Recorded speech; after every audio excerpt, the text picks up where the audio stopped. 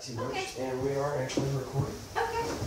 So, Hi, everybody. Hey, everybody, and welcome back to the Haunted Harper-Fowlkes House Experience. We've got some guests tonight, so Yeah. So what do you guys think? Awesome. Yeah. I ain't quite processed it yet. Right? To be totally honest. We had a really interesting night tonight. We had some repeats. The little girl in the basement was back talking to Carl. Yep. Caroline. Yeah, Caroline. Playing hide and seek. Yeah. Of course, she's not ever able to stay very long because her mom seems to, Make her go to bed. yeah, make her go to bed or pull her in. Now, is this the same that was saying Wendy at one point, or is this Olivia, she's a jokester. Okay, I got She's you. very much a jokester, and she likes to use different names, but Caroline is her name.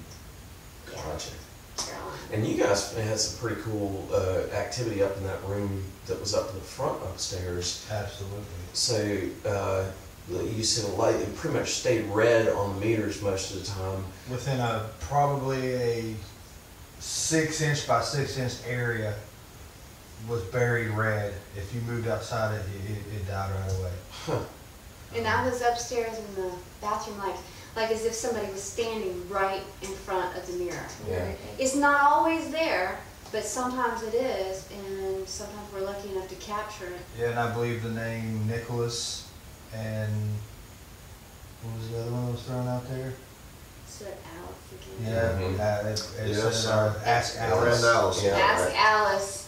It's funny too, because a lot of times when I'm walking up the stairs, I refer to that big mirror.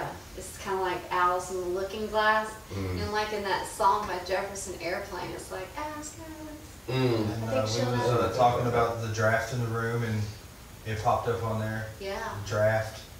Yeah.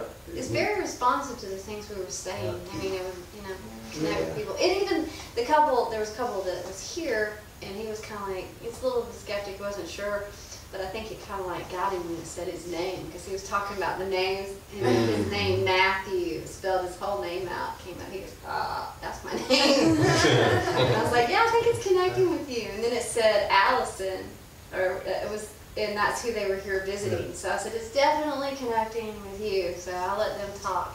They seem to have a pretty good connection Well, too. Nicholas is my little brother's name, and then y'all got Robert. Mm-hmm. Right. Yep. That's my father and my older brother's name too. So Now, Interesting. not to put you guys on the spot, but now, do you feel comfortable sharing that little bit about the candle that was towards the end, or would you rather? oh kinda- yeah, the entire group except for you was down here. We were all standing in The base room. the base room, and I was casually leaned up against the doorway, and heard something over my shoulder, and about the time I looked, in the very far back room, from right to left, there was a shadow, broad shoulders, almost like a man, went from right to left. I mean, it even broke the candle when it went by. Yeah. The visual of the candle. Unnerved me. First experience I've ever had, to the Yeah. point that it knotted up my stomach. This house will do that. Yeah. Yeah. It's just like all the lights were out before the reason why we're down here is because all the candles were turned back on. Yeah. So we had to come down here and turn them back off. Yeah, I thought they left them on. I came down and I was actually taking time-lapse photos down here tonight, which if I find anything, I will share with everybody. But came down to get the camera and was cutting lights off, and they're like, that light's back on? And I was like, yeah, I thought you left it on. Even the one in the kitchen, you said, is back on now. I turned them So- all off. All the candles, all the lights off. They were back on. Yeah. It was mischievous tonight, I guess. They Yeah. always are. We just never know what they're gonna do or what they're going to tell Was us. she telling you guys about the tablets? Yes, she did. Yeah. Which part? Oh, the The tablets. 5 tablets that Yeah. are, yeah, that's, kind of like trying to get functioning again. yeah. Well, I definitely appreciate you sitting down and chatting with us about it. Well, we had a That's- blast. This is our first ever time in Savannah. Never been here. Wow. And definitely a one-of-a-kind experience. Well, we're glad you guys came out. We will be back with y'all. You're Very cool. very educational, very knowledgeable about what you do, and it was, Quite an experience, right? yeah, it was an experience. This house definitely pushes the limits with you. Yeah. It's almost like sometimes they feel, I say the energies that are here, they feel offstandish, like they're observing. Yeah. They're learning the people here. And once they get comfortable with you, that's when they Yeah. make they come forward. They Right. literally come forward. Typical child, basically. Exactly. Speaking of coming forward with stuff, you want to tell them about going up the stairs? Yeah, what happened? Yeah. Okay, so after my experience with Caroline's laying hide and seek down here, we were all going back upstairs to investigate upstairs. And I was the last one to go up, and Tammy was in front of me, and we were talking about something. I don't remember what it was, and I Be felt careful on the stairs. I felt my shirt get tugged from behind, and I turned, and as I did, the box that was on the shelf next to the stairs got ripped off, and it hit the side of my leg and tumbled down stairs into the basement. And then on my device, through the app, it said, "Feed me." Which has come up like several times. And that came up twice as it came upstairs near the end of the investigation. It came back, it says "you" and then "feed me." So I'm guessing Caroline wanted to. Well, she said she couldn't leave. Right. And, you know, She she couldn't can't come seem upstairs. to just come upstairs. For some reason, she has to be down here. Now, when I was using the pendulum, she did say that whoever was, it's like she needed to stay down here because her nanny or her sitter was here. Okay. Not her mother, but her nanny. So Because her mother wasn't here all the time, I guess. It's almost like she's more free to do and move around and play right. when mom's not around. Mm. And then, you know how usually when mom comes up, it's usually Yeah, she's she's instantly gone. gone. Yeah, mom definitely suppresses the baby girl there. Mm. But she's very mischievous. She likes to play. Didn't hear Henry tonight.